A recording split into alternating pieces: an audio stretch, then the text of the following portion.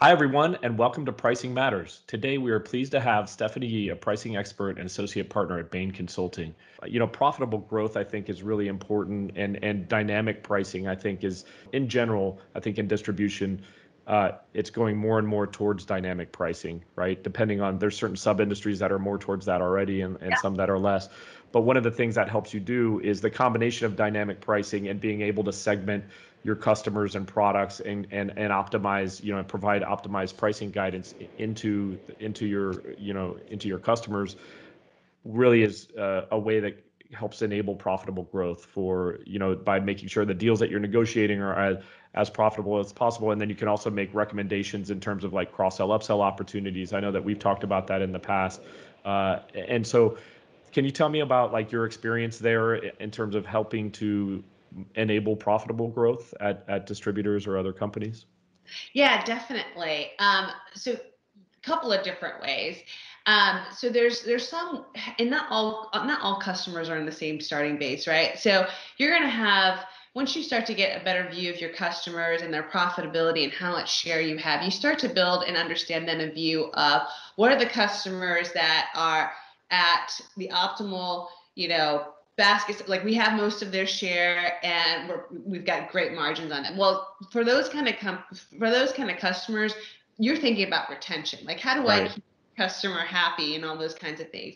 But then you'll have these other kind of customer segments that are, we've got a lot of business with, so we've got high share, but maybe the profitability isn't great, Hmm. and so how do you think about then, maybe thinking about mix changes or raising pricing on certain items, if they make sense and all of those kinds of things. But how do you think about like improving the overall profitability of that customer without losing kind of your share in that customer? And then there's some other ones where, you might be highly profitable, but actually their share potential is much higher than what we currently have. And that's when you start to think about, not everything is always about raising prices. You start to think about like, well, what are some give get kind of programs where we can increase the share and total Hmm. profit dollars with that customers, but maybe we lower price some other things, or we do bundling, or some other tactics to basically try to grow our overall dollars and share with that customer.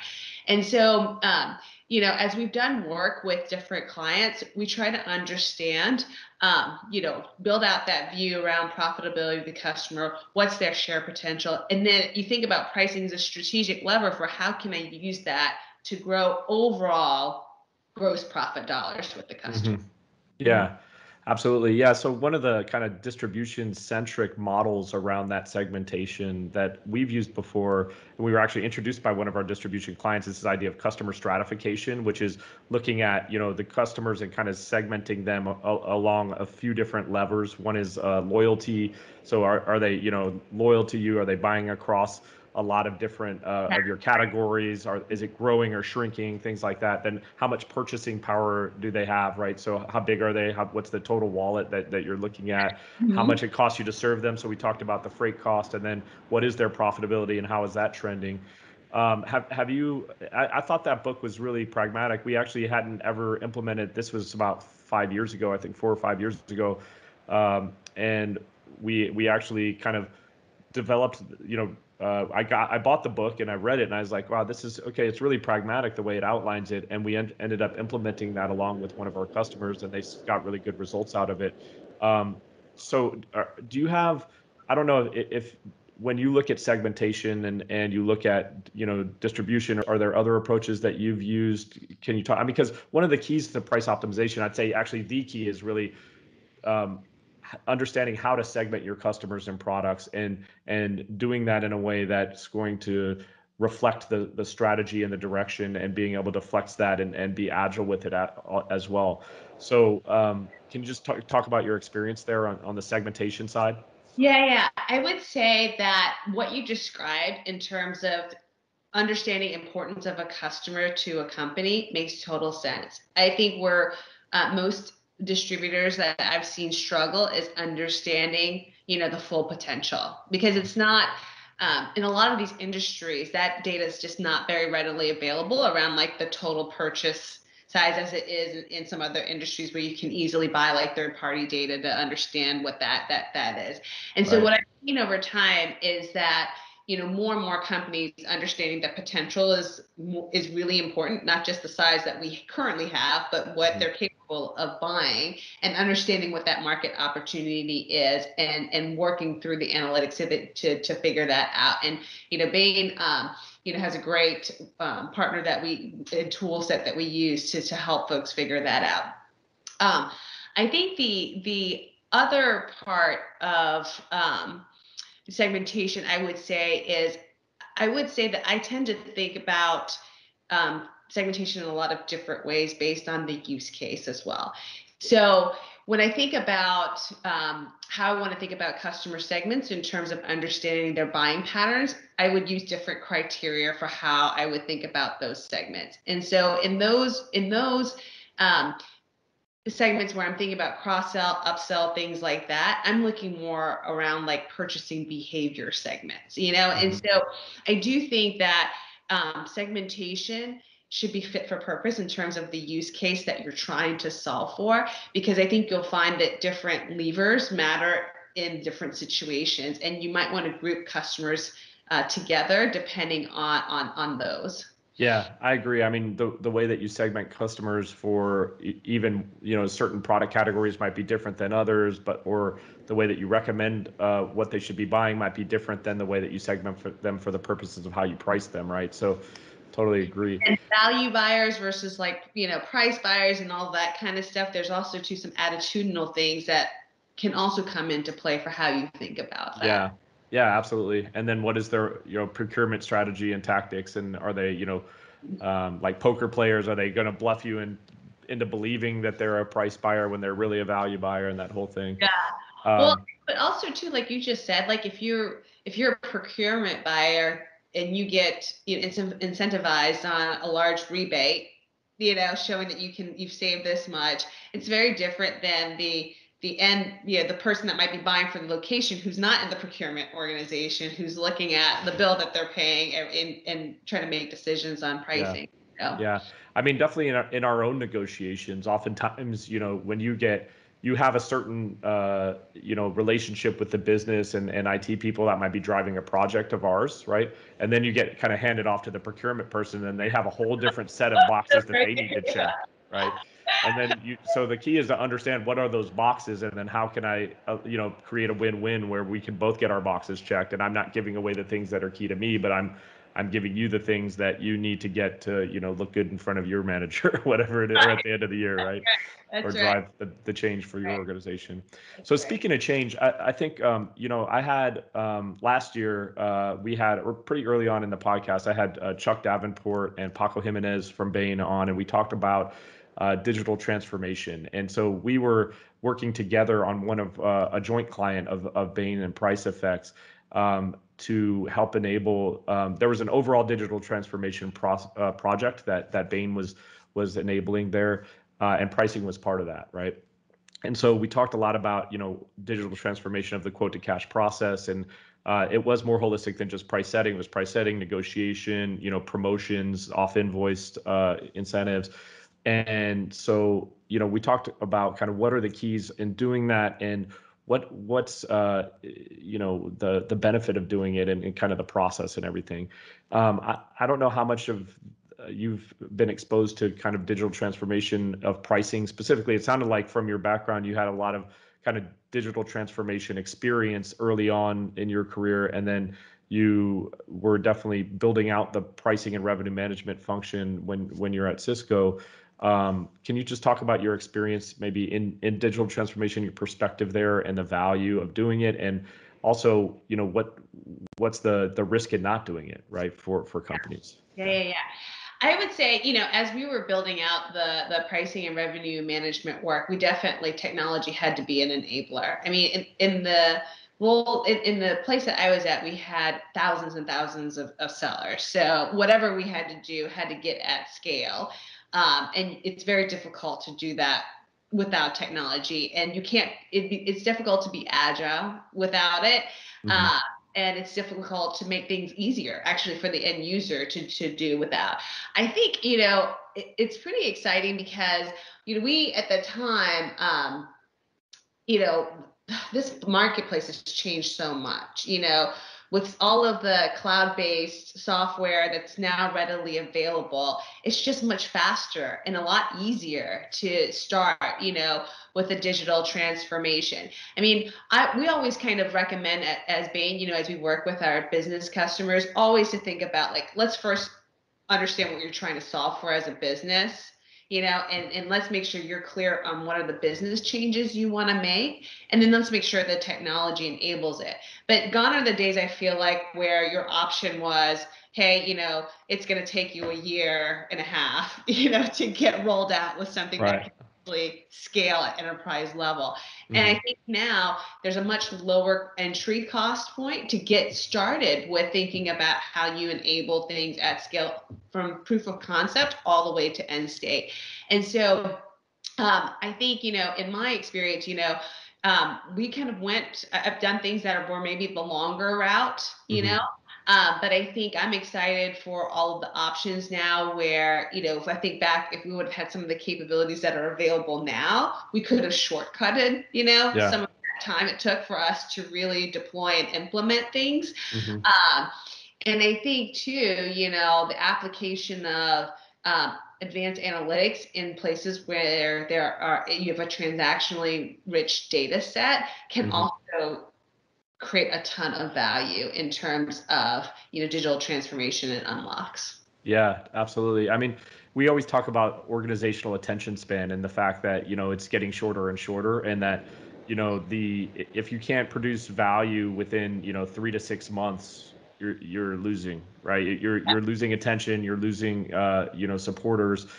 So we really, and luckily, because we are 100% cloud-based, we can, move at that kind of Mhm. speed and deliver that kind of incremental value to organizations. um, Yeah. and even pay for the whole investment within the first year. So if you can come up with something that pays for itself within 1 year, you're doing pretty well these days. Yeah, go Oh, ahead. I was going to say, I think that's absolutely right. Most of our clients are exactly what you described. They want to install long-term capabilities, but they want to make money that pay, right from the get to try to pay for these programs as they journey through. So completely agree. Yeah. So one thing you also talked about with the digital transformation, and one thing that occurred to me that we haven't talked about yet is we talked about kind of some of the changes with the way business is being done, and that it's more digital first. We mentioned procurement, and I think when you look at those two things together, procurement has probably gotten a little bit ahead, of pricing and commercial teams with regards to the use of technology and the use of, strategy and tactics combined with technology. And so it is this kind of like playing field that we're trying to level a bit with price optimization technology. Um, I would say though, that you've got,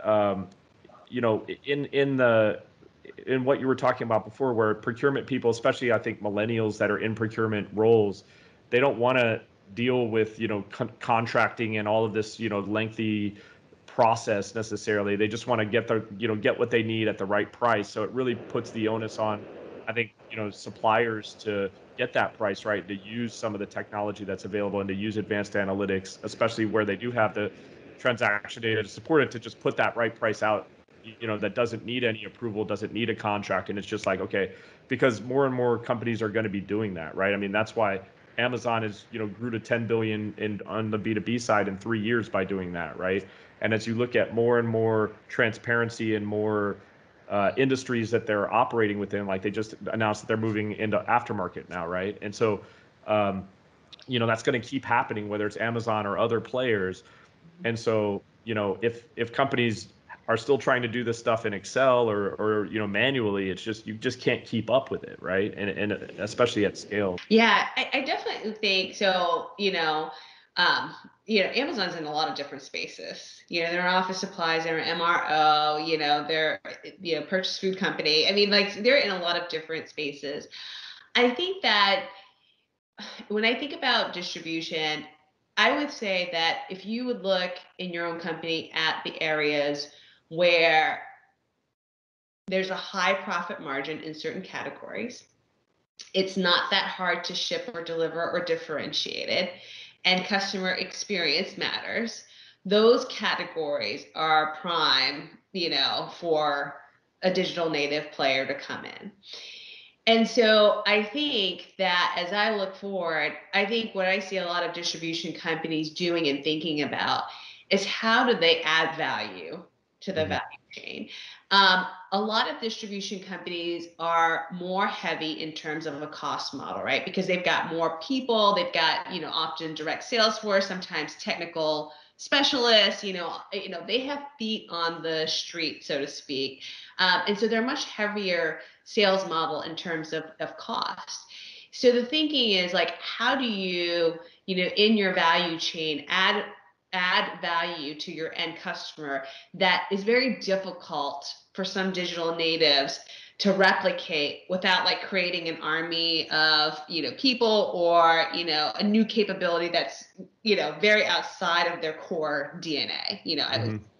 and I think that you should be thinking about those kinds of things to build more of a moat around their business. Yeah. I think the other thing is that, in some spaces, it's kind of, already it's already too, in some ways, already too late. And Hmm. so I think there are some distributors that are thinking about like, well, are there new spaces, adjacencies and things like that, new products or new offerings that I could get myself into that could create value for the customer where there's not this intense commoditization competition, where I can find and develop new profitable growth.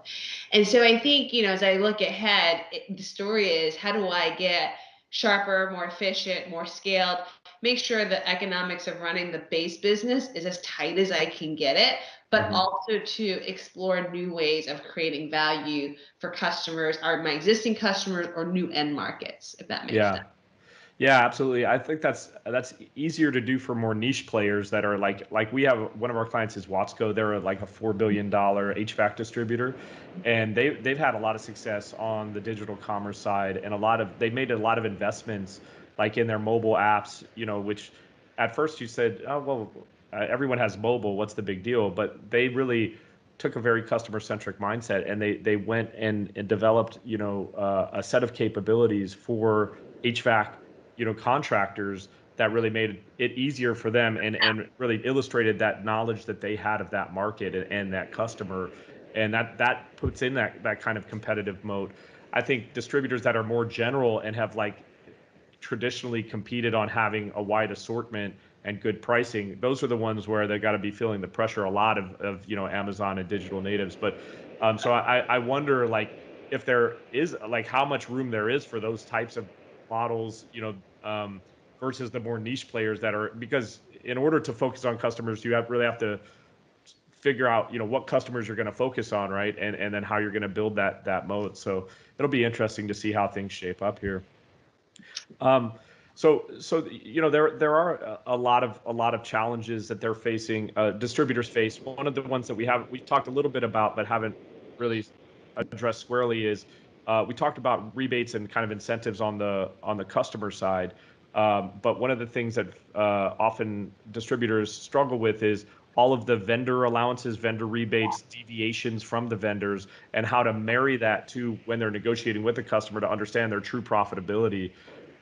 Is that something that you've had some experience with, and can you talk to that and how companies can bring those things together and make them better? Yeah, I think oftentimes, if you can imagine, on the supply side, typically what's happening is you're negotiating pricing for the product. And so you're often, getting some kind of contracted price and volume-based tiering that says, okay, if you buy this many widgets from us, you'll get this kind of pricing, and then, better pricing if you buy more widgets, and then even more widgets. And I think where a lot of companies fall down is they're not able to connect what's happening on the buy side with on the sell side. So you can imagine how powerful it would be that if, for example, we know we're about to hit a much better volume tier from a purchasing standpoint on the supply side.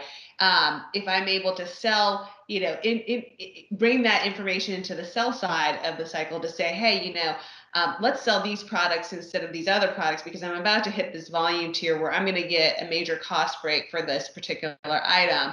And I might even be willing to reduce my price or give a temporary discount or whatever it is to increase the volume on the sales side of this particular item because of where my volume tiered rebates are happening on the supply side.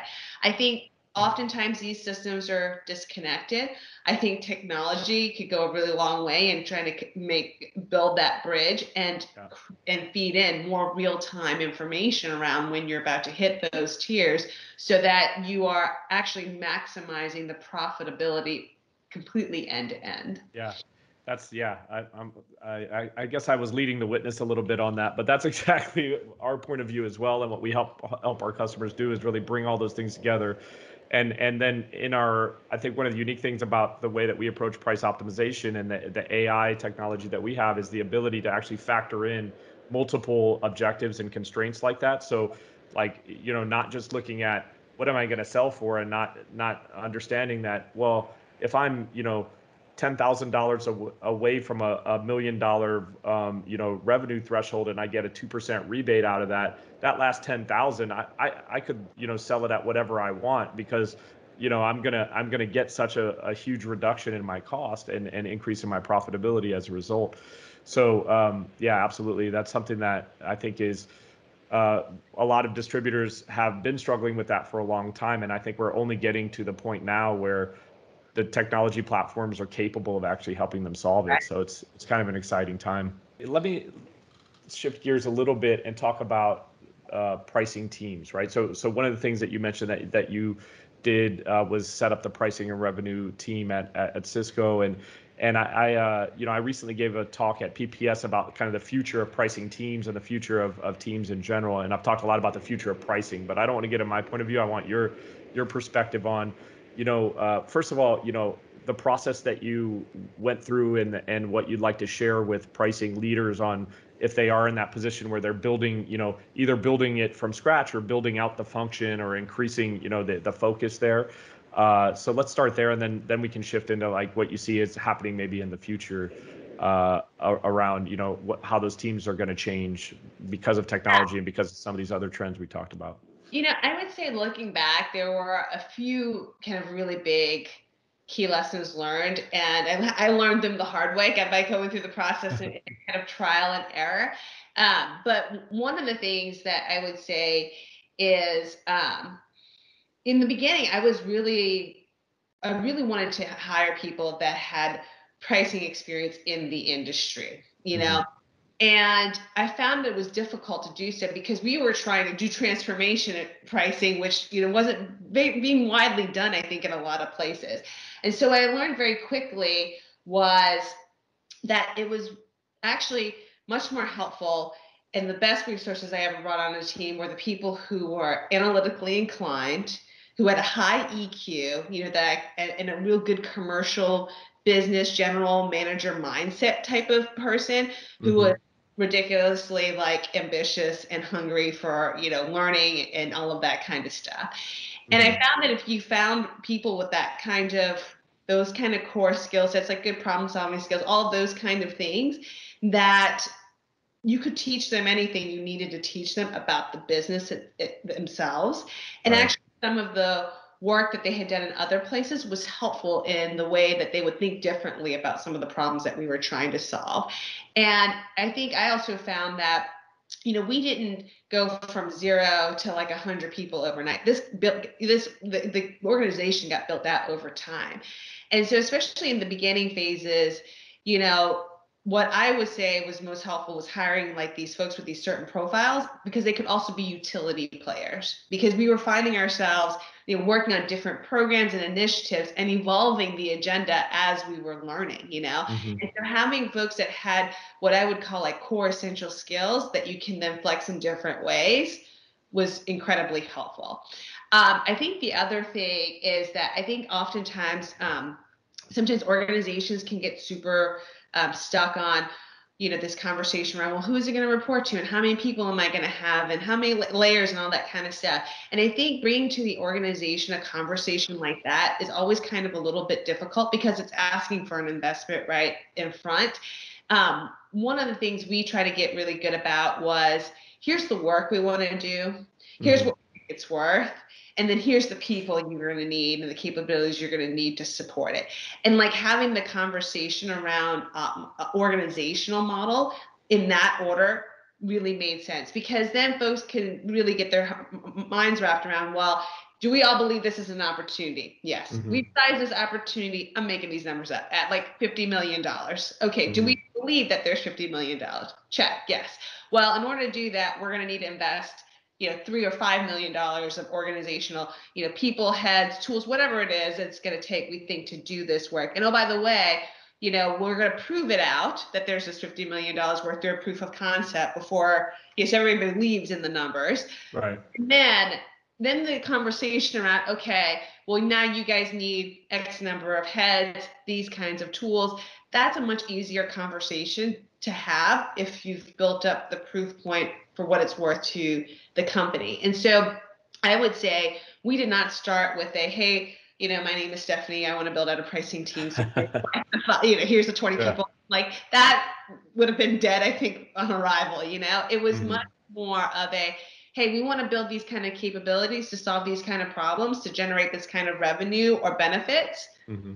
Okay, well, we'll need this kind of team. And so as over time, we scaled the team size to match appropriately with the work that we were doing, which if you're able to deliver value to the organization, you can only imagine that year after year, you will be asked to do more things to deliver Right. more value to the Right. organization. And so we found ourselves in this space where, in the beginning, it was new programs, initiatives. And then, as we built those out, there was the keep the lights on, water running baseline of then keeping those programs up and alive and ensuring we were still continuing to generate value from those programs.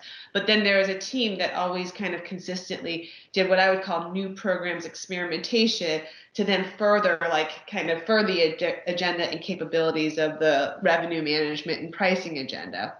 And so over time, the organization grew, and it was all ended up being a mix of capabilities of keep the lights on, water running, programs alive, working with the field on feedback on existing tools and programs and systems, which was really, really important in ensuring like changes that we implemented really stuck.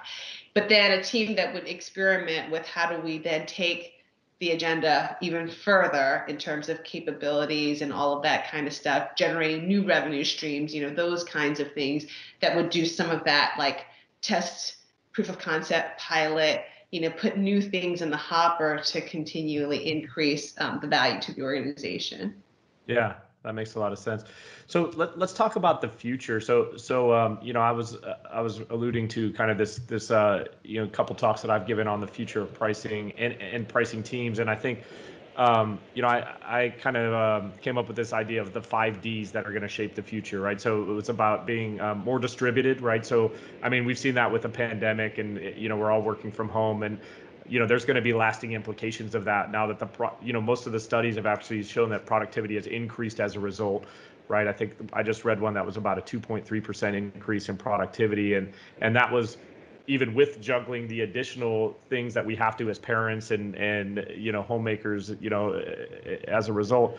But that distributed piece is it's kind of forever changed, I think, in some industries. The increasing level of diversity that we're seeing in the workforce, and not just the traditional diversity, but also like diversity of opinions and the diversity of ideas, right? And where people get their news from is all different now, and so I think that's a big deal. The digital kind of native, and we talked about that kind of digital first mindset and digital native players in the market, but also digital native people, right? That are, I think you and I are, around this in the same generation. We won't talk about age or anything, but I mean, I think both of us have seen, like, I mean, I didn't grow up in an iPad since I was 2 years old like my kids, but at the same time, or have computers until I was in high school, until we started using them, right? And then in college started using the internet. And so I think my professional career has been pretty much digital, but my childhood wasn't. So Yeah. but you compare that to people that are kind of in an older generation, and they struggle with some of these things. But like, I feel like I'm digital native because I actually feel like there's activation energy for like analog processes that I feel like is a waste, right? And I'm just like, and so if something's digital and I can get it done efficiently, I'll just get it done like this. But if there's something like, oh, I need to print that out and sign it and fax it in, it'll just sit on my desk like waiting, and I'll get through 100 things digitally until I get to that one thing a lot of times. So I think that's a big deal. And then the analytical mindset, the data driven, those are the last two Ds. So I think that's going to play a big role in shaping the future. And so I'm just curious to get your, as someone that's built teams like that and are talking about digital transformation and looking across a lot of different industries, what you see as some of those shaping forces, and what you also kind of see in the future for pricing teams or teams in general, or the pricing function more holistically. Yeah, I think a lot of what you said totally resonates. I would say the other piece I would think about is I think sometimes when I see kind of the maturity journey of pricing teams in B2B, often it starts out more of a kind of transactional deal desk like teams, call this group and they'll do your pricing for you, or call Right. this group and they'll do some kind of, more administrative in nature.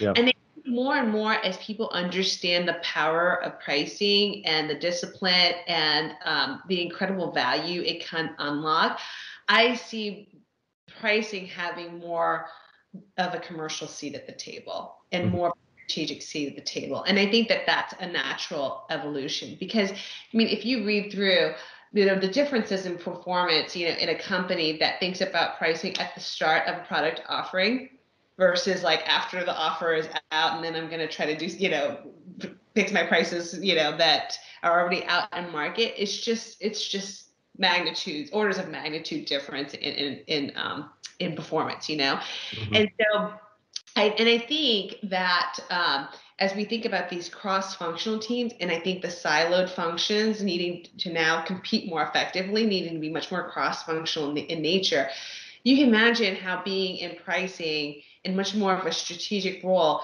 really should be working side by side with sales for sure, marketing as well, and all the promotions and how you think about those kinds of activities, and finance from a value perspective to the organization.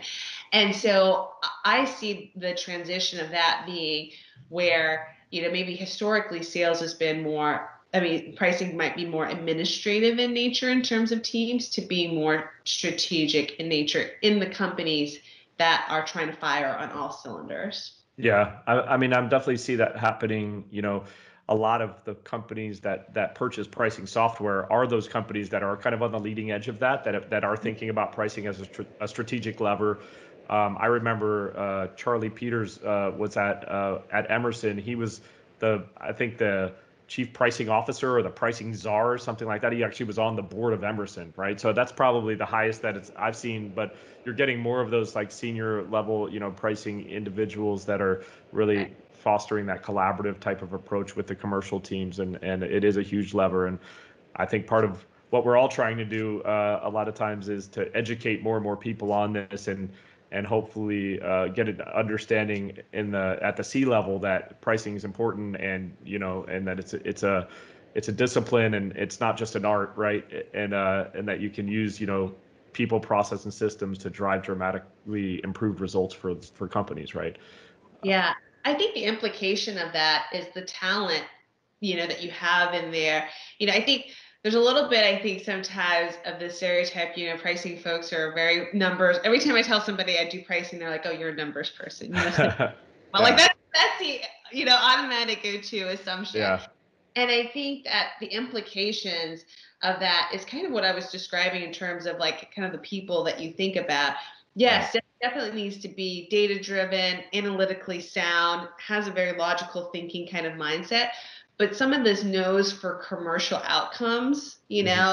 EQ and working and collaborating with these other teams become really, really critical as well to have, as a part of the talent profile you have in your teams. Absolutely. Yeah, and I think that learning mindset, so the commercial, mindset is key, right? And thinking about not only, what am I trying to do, but how am I, affecting the organization, and we're all and having that collaboration. But yeah, that learning mindset of, okay, now I'm taking in a new, you can't get stuck in what you've been doing in the past, right? Because when something like the pandemic happens, or even, supply chain disruption in general, or the tariff and trade war, you have to be able to kind of shift mindsets and say, okay, now how do I operate more effectively in this environment than my competitors, and how do I enable our commercial teams to compete, right? So I think those are really key in success.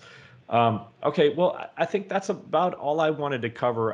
One thing I like to ask people, though, as we wrap up, is favorite blogs or journals, or articles or books on the topics, or just in general business or pricing.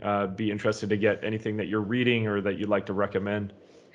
I a couple of different thoughts. I do have a voracious appetite for learning on all kinds of different topics.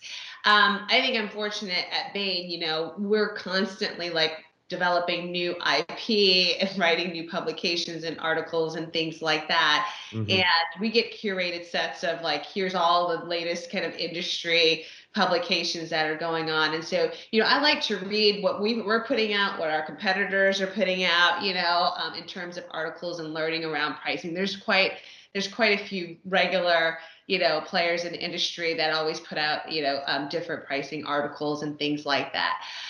In general, I'm always kind of curious about business, and all of those kinds of things and trends. And so I do, watch quite a few like TED Talks and all those kinds of things. I'm reading Zero to One right now. I mean, just like different books. And then in the more personal space, I'm always kind of interested in all of the things around, um, self growth and actualization and all of these kinds of things. So Hmm. I'm a fan of Brene Brown and some of the works that she's done. I read Untamed recently, but there are all these different kinds of things that I read that talks about personal growth and how to Hmm. your most true self that you can be. And so I'm interested in those kinds of things as well. So we'll read stuff around Yeah, those topics. cool. Well, thanks for sharing, and thanks for all your insight. Really enjoyed having you on. Anything that you'd like to add in conclusion here for the audience? No, I mean, I think it's exciting times. I think um, at times when there's a lot of pressure in certain industries, there's a real opportunity to set yourself apart. Hmm. And I think that it can be done. And I think now more than ever, there's the right kind of tools and help that's out there to really think through and solve some of the more complex and challenging business problems. So I think, staying focused and, learning from other spaces is some of the things that will serve companies well as they think about the future. I agree. Well, thanks so much for your time, and thanks everyone for tuning in to Pricing Matters.